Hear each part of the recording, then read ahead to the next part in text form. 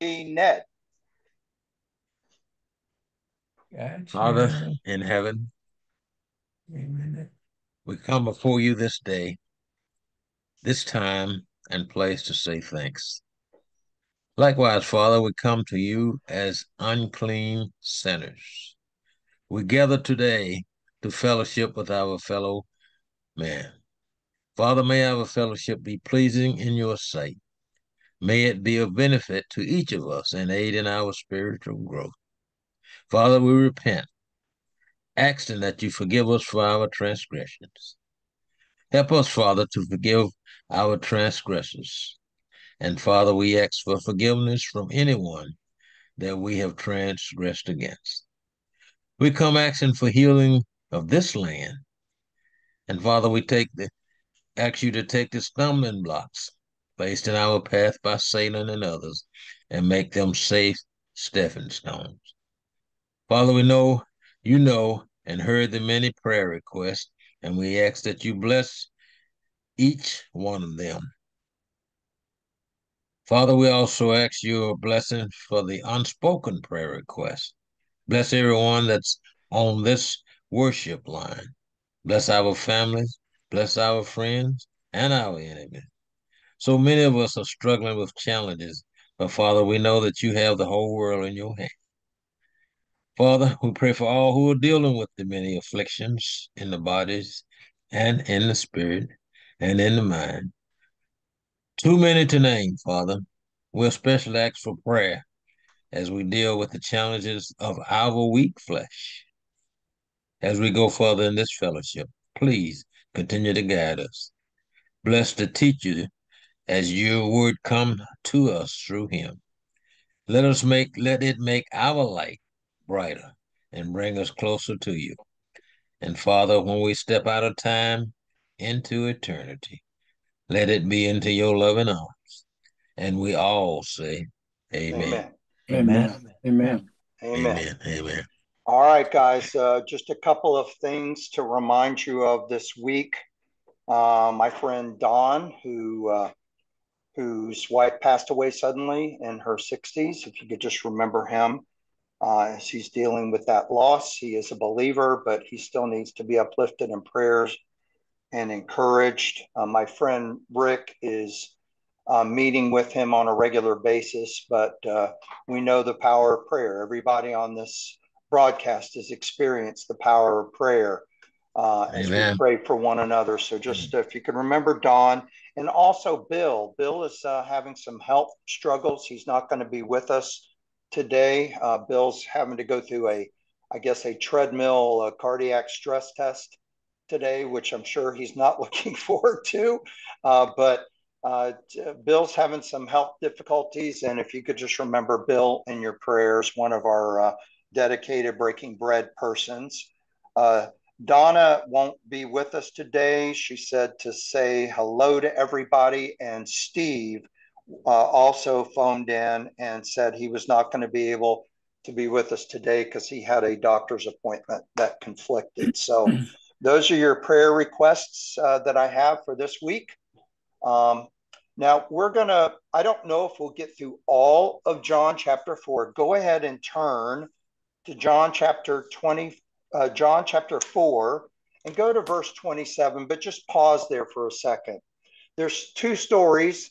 If I have enough time, I'll go over both stories. If I don't have enough time, we'll do the next story next week. It's not a big deal. But before we get started, I, I I read this weekend. My pastor was going through Romans 8, and this passage is quoted in Romans 8. And I just wanted to uh, kind of pull back from where we are right now and go to the 10,000-foot level. And if, we had this discussion the last couple of weeks about Jesus and Nicodemus. And Marty asked a really good question 2 or 3 weeks ago. Why did Nicodemus struggle so, and then others, like on the day of Pentecost, willingly accept? And now we're knee deep in this story with the Samaritan woman, and we're going to see that after spending just a couple of minutes with Jesus, her life is turned upside down. She's greatly impacted by the Lord. Uh, Jesus, it took him like 4 swings at Nicodemus before he finally got through. So as we progress through the book of John, you're going to see this pattern repeated over and over again. And so I thought I just would spend a couple of minutes this morning um, giving you big picture. When you talk to people, sometimes the whole New Testament looks like it's a totally different story than the Old Testament. Like it's a completely different religion, Christianity from Judaism. Um, like we made something up.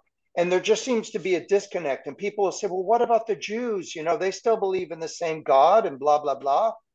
Um, and so I just wanted to tell you something. And this is something that it affected Nicodemus. And as Jesus talked to other religious rulers throughout the rest of this book that we're reading, the Gospel of John, it's going to continue to be a stumbling block. They held so tightly to the Hebrew Bible, to the Old Testament, to the law, that they weren't willing to open their eyes and see something new had come.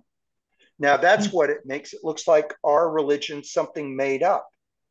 But I want to assure you over and over again, and I picked just one passage to read you today, that their very scriptures, the very scriptures they would have been intimately familiar with, tell that the old way is going to pass away and a new way is coming. The old covenant's going to go away. There's going to be a new covenant. And they were told this in stories. They were told this in pictures. They were told this in prophecies. And today I'm going to show you they were told in black, in white, in their Hebrew Bible. So the stumbling block isn't that something new was created. This has always been the way it was going to be. The law in the Old Testament to pass away, the new covenant coming under Jesus Christ, and the Old Testament talks about it as plain as day. So the problem isn't that something new's been created, it's that the people wouldn't let go of their past and they clung to their religion and they clung because they didn't accept change. So what I'm going to read from is out of the Hebrew Bible, our Old Testament. It's Jeremiah 31. It's just 4 short verses. And tell me if this isn't black and white, plain as day. The days are coming, declares the Lord, when I will make a new covenant with the people of Israel and with the people of Judah. Was that confusing to anybody? Was that filled full of double entendres and metaphors and things that you had to dissect and really think about? Let me continue. Verse 32. It will not be like the covenant I made with their ancestors when I took them by the hand to lead them out of Egypt, because here's why the old covenant is going away, because they broke my covenant, though I was a husband to them, declares the Lord. So you want to know why there was a need for the New Testament? Because we, not God, we didn't uphold our end of the bargain. Verse 33, this is the covenant I will make with the people of Israel after that time. So before that time, the law of the old covenant. After the time, here comes the new covenant. Here it is. I will put my law in their minds and write it on their hearts. I will be their God, and they will be my people. No longer will they teach their neighbor or say to one another, know the Lord, because they will all know me, from the least of them to the greatest of them, declares the Lord. For I will forgive their wickedness and will remember their sins no more. Now, if that isn't an incredibly clear, concise, and precise description of the new covenant, of what Jesus is now on the scene in the Gospel of John. He's standing in front of people. He's bringing this message.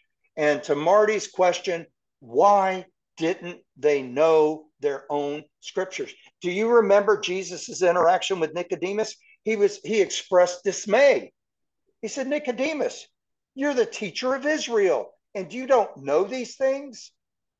And so we get to John 3:16. He had to spell it out for Nicodemus because he had these mental blocks, these barriers in his mind from culture, steeped in the culture, unwilling to change.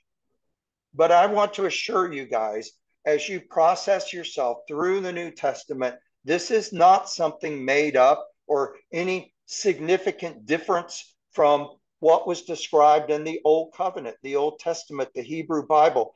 Their scriptures speak of this day coming in which we all live. So this is not anything new under the sun. So now we've had this conversation started. If you remember last week, Jesus comes, he doesn't bypass Samaria, where the despised Samaritans lived, these half-breed Jews that they thought even less of than Gentiles. Jesus loves all people, so he's not going to bypass. He's going from Judea, Jerusalem. He's going up. He's going north. He's not going to take this big circuitous route like a Jew would typically do. He's going to cut right through Samaria. And the reason is he said he had to do it. Why? Because there's a woman. There's a woman at the well, and she's drawing water at an unusual time, at midday instead of early in the morning or late in the evening. And she's by herself. Why is she drawing water by herself in the middle of the day when nobody else is there? Because she's had multiple husbands, and the man she's living with now isn't her husband. She's living in sin. So she's avoiding the townspeople. Jesus comes upon her and expresses kindness and love to her. Make no mistake, last week, he called her out on her sins and confronted her with her sins, but did so in such a way that she didn't feel judged or threatened. She just was confronted with it and had to deal with it to see that she had a need for the Savior, and he announced himself as the Messiah. Now, where were the disciples? If you remember the story from last week, they had been sent away to a neighboring village to get food. Now, Jesus was thirsty. This woman gave him water from the well because he had nothing to draw with. So his thirst has been satisfied, but he hasn't eaten in quite some time. So now the disciples come back. They come back on the scene, and there are two different scenes today, like a play. So the first scene is Jesus is finishing up his conversation with the woman, and the disciples come back carrying their food. Verse 27. And at this point, his disciples came, and they marveled that he talked with a woman. Yet no one said, "What do you seek?" or "Why are you talking with her?" The woman then left her water pot. This is an important point we'll come back to later. She left her water pot, went her way back to the city. Remember, the city was called Sychar, and said to the men there in her village, "Come, see a man who told me all the things that I ever did. Could this be the Christ?" Then they went out of the city and came to him. So the first thing that we see on this scene is the disciples come and they're shocked, they're amazed, they're marvel at the fact that he's not only talking to a woman, he's talking to, which is something they typically would not do in public, but she's talking to a single woman, not surrounded by other women, and she's a Samaritan woman. And as we soon find out from last week, she was a woman of questionable past. So Jesus is stretching the limits of cultural propriety, and yet he did so out of love for this woman. But at the same time, the disciples have walked with Christ long enough to know that he has a reason for what he's doing, so they didn't question him. Then this next part, the woman leaves the scene. She goes back into the city and she leaves her water pot. Now, let me ask you a question. This isn't like she's going out to get water to water her basil plants in her garden or whatever.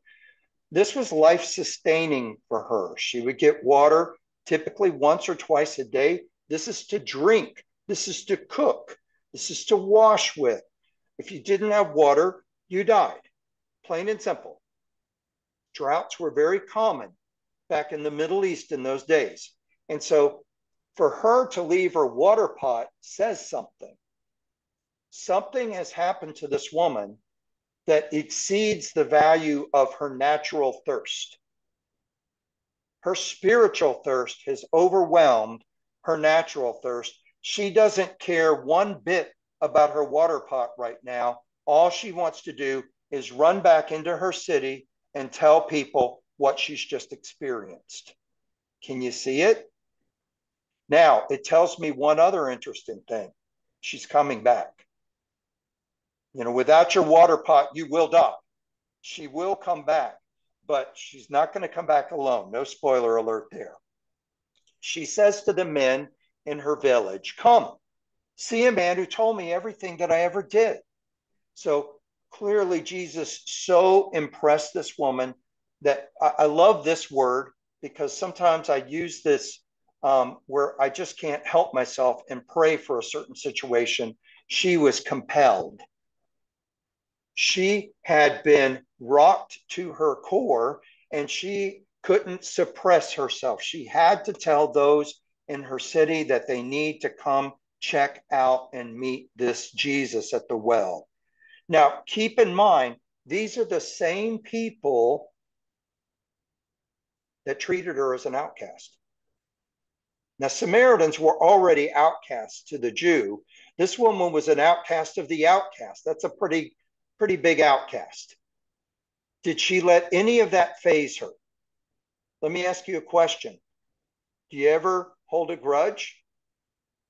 Do you ever have stirrings or feelings of vindictiveness? Do you know how much this woman had? Zero. The only thing she cared about was telling these people who were previously mean to her that you've got to come check us out. Could this be the Messiah? Could this be the Christ? And she didn't care what they did to her before. So, and keep in mind, Jesus confronted her with her sin, but there was such an attraction, there was such an impression that she didn't care. She was a changed woman now. I love this story. I relate far more to the Samaritan woman, which she kind of is. I don't think the story and the sequence is accidental. I think it's very intentional, the way God orchestrated this. First, the meeting with Nicodemus, who represented as a type of the utmost in humanity. He was religious upon religious. He was a Pharisee. He was one of the chief Pharisees. He was well educated, well spoken, and still he had a hole in his heart and needed Christ, and Christ ministered to him in a different way than he did to the woman, but he still reached Nicodemus. And now on the opposite end of the spectrum, we have what we would call maybe the dregs of society, the outcast of the outcasts. And Jesus didn't care. He loved people, one and all, and both of them were drawn to him. Both of them were attracted to him. So that brings me to my first lesson. Almost everybody on this broadcast who watches live or on the recorded version on YouTube is a follower of Jesus Christ. And as a follower of Jesus Christ, you have your ultimate role model doing something right in front of you. I want us to always pattern ourselves after how Jesus treated these two people. Jesus displayed so much love and gave both Nicodemus and the woman at the well so much a sense of security that they felt safe with him, even when their sin was exposed. Nicodemus was just stubborn pride, and the woman at the well, living with men, she had some fleshly sexual sins going on, and it didn't matter. It's important for us as followers of Christ to give people, sinners, a safe place where they feel comfortable confessing their sin, repenting, and putting their trust in Christ just like we did. And the church, unfortunately, has gotten this completely upside down and backwards through a large part of its history. We judge people, we condemn lifestyles, and in the same way, we condemn the people along with the lifestyles. Most of you are very familiar, and many of you have used the statement before, hate the sin, but love the sinner. But that is a very fine line to walk. It's very easy to cross over from hating the sin to where you hate the sinner. And all you have to do is look at the media and look at social media and public opinion. And listen, sinners will always be around us until Jesus comes. They is us. And I want to emphasize it. They are us. They're just in a different place right now than you are. But at one time you were. So you're not high and mighty. And we're not to look down on anybody. And we're to love them and give them a place where they feel like they're not condemned and not judged. Because as I taught last week and the week before, Jesus clearly said, I didn't come here to judge. I came here to save the lost. Now, Jesus will return one day to judge at his second coming, but that time is not now. We are living the age of the church. We're to be like Christ, and that's why we're to love our enemy and to turn the cheek and pray for our enemies, as Ned did in the opening prayer today. This is how we're supposed to approach the world. Not with a stick, condemning them for their sin, telling them they're going to burn in the fires of hell, which they will. Jesus never shied away from either one of these two people telling them what they needed to hear, but he did so in a way that was so full of love and so full of acceptance of the individual that they felt comfortable dealing with their sin, repenting of it, and turning their lives over to Jesus. All right, that's one application for today. Moving on. The woman says to her villagers, could this be the Christ? I love this. This woman spent, 15 minutes with the Lord or less? If that was their entire dialogue that we read last week, it couldn't have been any more than 15 minutes. And look at the progression in 15 minutes. First, when she saw him at the well, he was a Jew. What is a Jew speaking to a Samaritan woman? He was a Jew. And then later, when Jesus showed her kindness, she called him sir. So we went from Jew to sir. She's showing him respect now. And then when he tells her about her life and her sin, she then calls him a prophet. So he's gone from a Jew to sir to prophet, and now she calls him the Christ. What a phenomenal progression. And it's really not atypical. It's pretty normal, for this is what people start hearing about Jesus. They know about him intellectually, read something about him in a book, and then they begin to experience him through you guys in a more personal way. And now they're treating him with respect instead of just as a fact. And then the Holy Spirit starts to pull on them. And maybe there's some things done in their life that the Holy Spirit speaks to them. And suddenly he's more than just a fact. And then at one point they cross over and understand that he is Jesus Christ, the Messiah, their Savior. So the people of the city heard the woman, and these Samaritans are the citizens of Sychar. They leave the city and they start walking towards Christ. And this is important. There was a distance there between Jacob's well and where this town was located at, possibly a big open field where they would normally plant. And the people are walking from the city towards the well as a big crowd, like a mass of people with this woman right in the middle of them. One of the things before I leave this and we go to verse 31 and 34 is I want you to note something. Sometimes we get hung up on witnessing to people. What happens if they ask me hard questions? I'm no scholar. I don't know this stuff. I don't have my Bible memorized. What will I do? Notice that this woman, used of God, had a sweet, short, sweet, simple, yet effective testimony. She just told her story. People, that's all we need to do. Tell what God did for you. How is anybody going to argue a theological point on that? When they see the difference it made in your life, they will be attracted and curious and drawn to see what's going on. That's human nature. So you don't need to know all the order of the books of the Bible, and you don't need to just tell your story of a changed life. This woman was the same woman that was avoiding everybody in her village by going to the well in the middle of the day when nobody else would be there. And now she's drawing a crowd, telling them about Jesus. You want to see a changed life? That's a changed life. And it's infectious. And the people hearing it, they know who she is. They couldn't help but see what has happened here to this woman.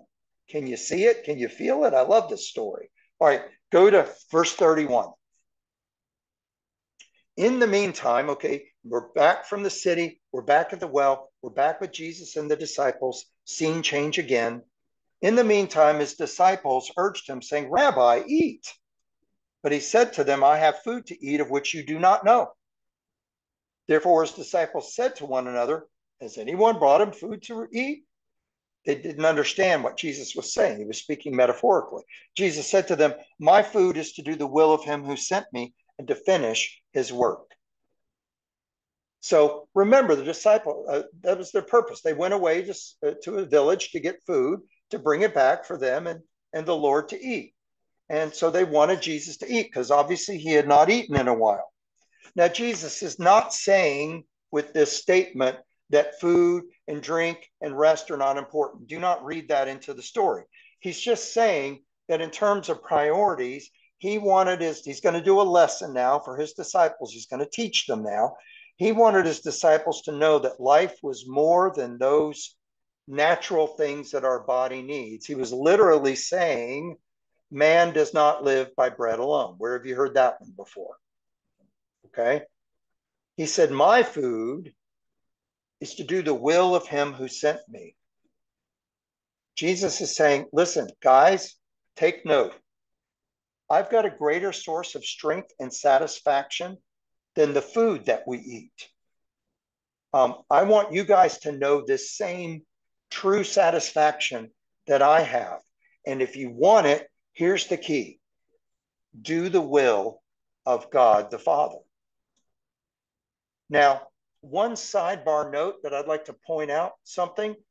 To me, you could just gloss that over and okay, I've heard that before. Do the will of God the Father. Okay, I get it. That's what I try to do.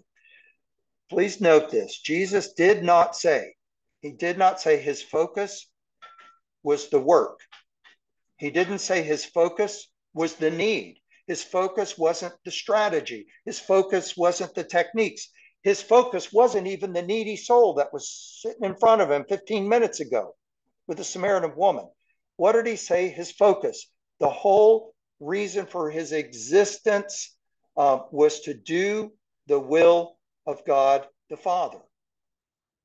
That was first and foremost to Christ, to do the will of God the Father.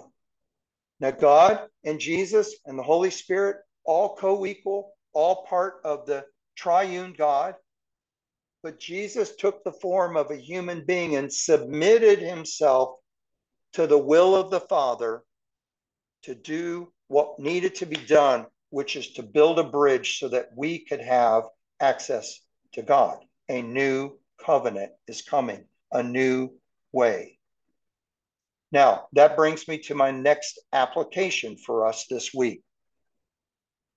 If you look around, and most of you guys have been believers for a long time, if you look around at the experience of other fellow Christians, you can probably say there are countless examples of others throughout the ages that have proved this exact point Jesus just made. There is nothing more satisfying than doing the work of God whatever that might be for that particular believer.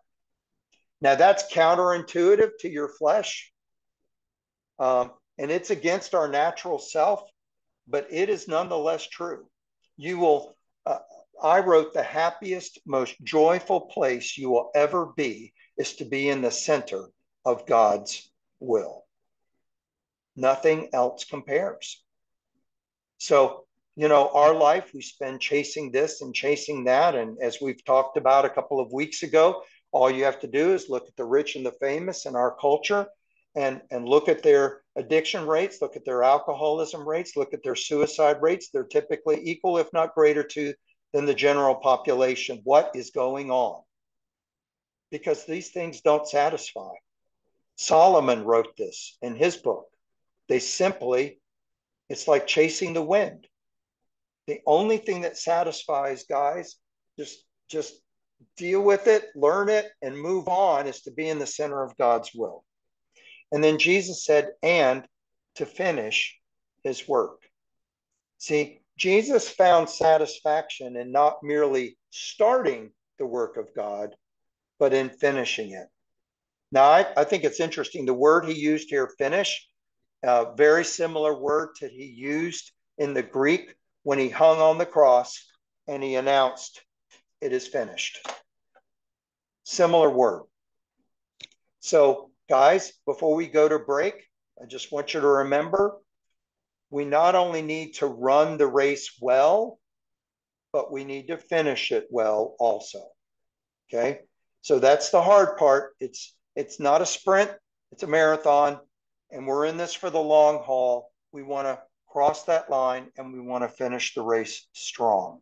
So when we come back, we will pick up in verses 35 through 38. We will finish the story today of the incident at the Samaritan village, the Samaritan city. Probably won't get to the next sign or miracle until next week, but if you could hop off and then hop back on, we'll see how that goes. Try to be gone for only about 60 seconds, and I will see you back here in just a couple of minutes.